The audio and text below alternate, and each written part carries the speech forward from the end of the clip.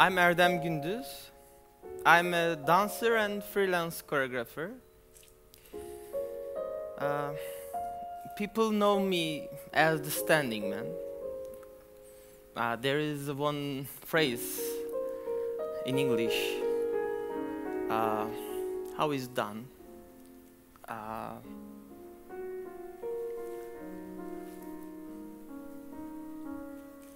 or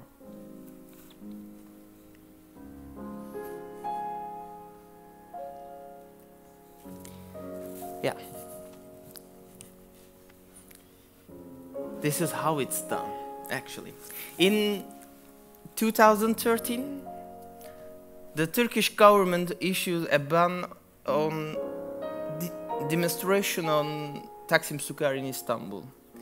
In that moment, for 8 hours, I stood silently without any movement.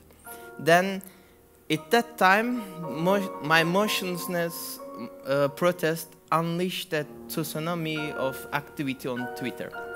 Today in Turkey, the government is systematically demolish human rights and freedom of expression every day. It's hard to speak as freely as you think. All forms of medium communication are controlled. I also see that money, not humanity, is what is matter to the Turkish government. For example, the issue of worker rights doesn't matter at all for those who own the capital. As standing man, I became what people describe as a symbol for equality and freedom. But in the beginning, my concept was not to deliver a performance. My aim was not to perform a piece, although I'm a performer, dancer and choreographer. My concern is what you can say with only the body.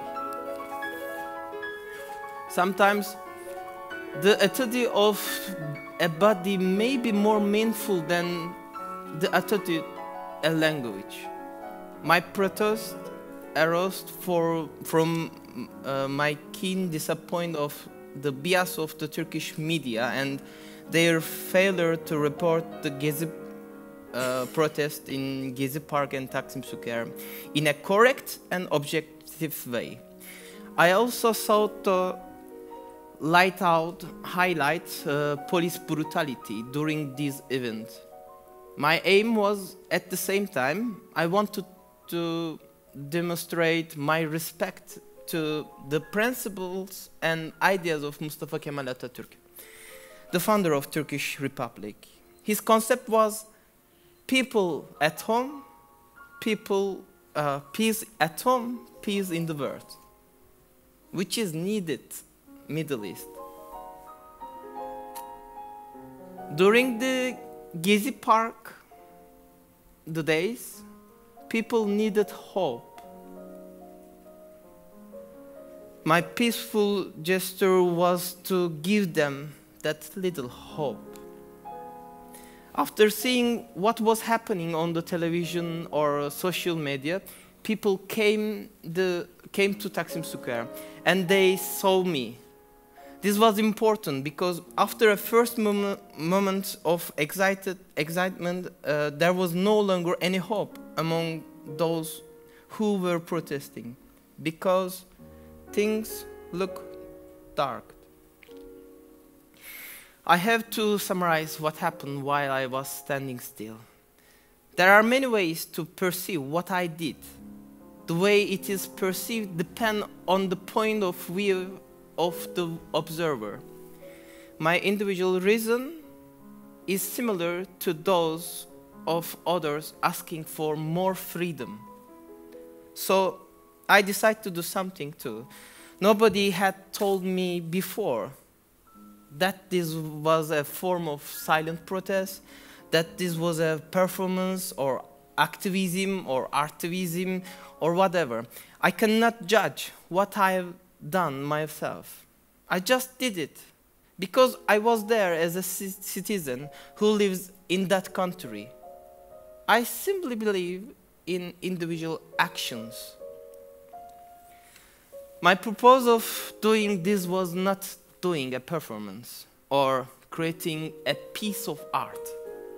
It is also the same for understanding of fine arts. A few hours later, people became to form the reproduction of the standing man, like pop art. Soon it became clear that this was not meant to be a performance, but a reaction against the media institution who did not cover the protest in rightful way, and a reaction against the police violence. This was not a performance anymore. And all the information about my personal background, about who exactly I am, has now gained multiple meanings. I was there, like a medium that transfers the social conscience back to society itself. I felt pain in my chest for my country. I wanted to reach Taksim Square, so I passed the zone forbidden the protesters by the police, and I entered alone, as if I were a tourist. I reached the square. It was June 17, 2013. I found myself in front of Atatürk Cultural Center. And there I realized that it would be a significant action standing there.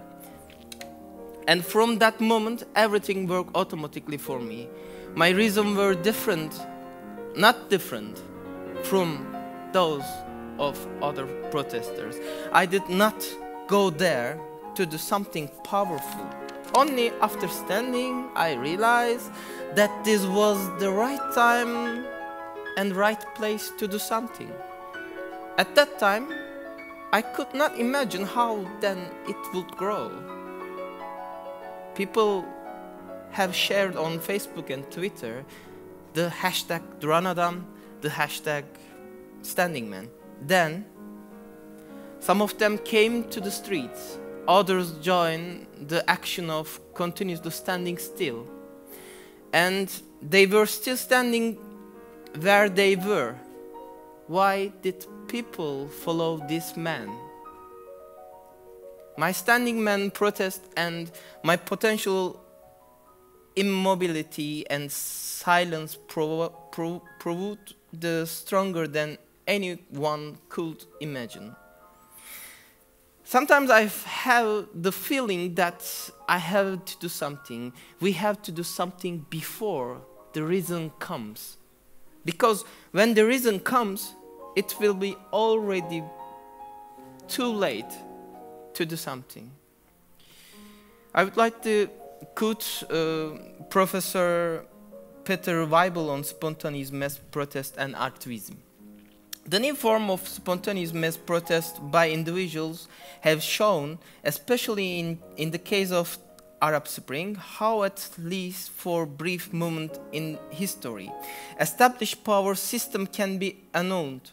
Problems of democracy and economy, above all corruption, are also foci of global activist protest, just as are a call for adherence to human rights, peaceful solution for global conflict, a sound of immigration policy, healthy care, protection of animals and the environment. My individual protest of a dancer was able to remind the world about the power of art and the way it's used.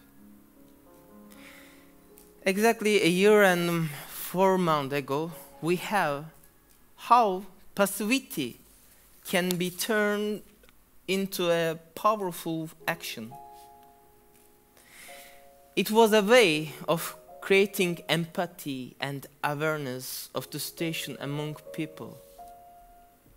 These kind of individual acts have a great impact on fight for freedom and human rights. We have the chance to witness that these problems are not local, but global. On those days, I felt the need to do something, and my body did. We have to do something before the reason comes, because, as I said, when the reason comes, it will already be too late to do something. As a working employee, you fight for the right of the unemployed people. As a healthy person, you fight against the problem of healthy system. As a free man, as a free human, you fight for freedom. In Turkey, there is no freedom of access to information. There is no freedom of speech and thought. First of all, its citizens cannot control the natural source of their own country. They are not free. In Gezi Park, people fought for their freedom. They resisted and some of died. In memory of all who expressed their belief and lost their life, please think about how you can take and stand in a powerful way that will change our future for the best.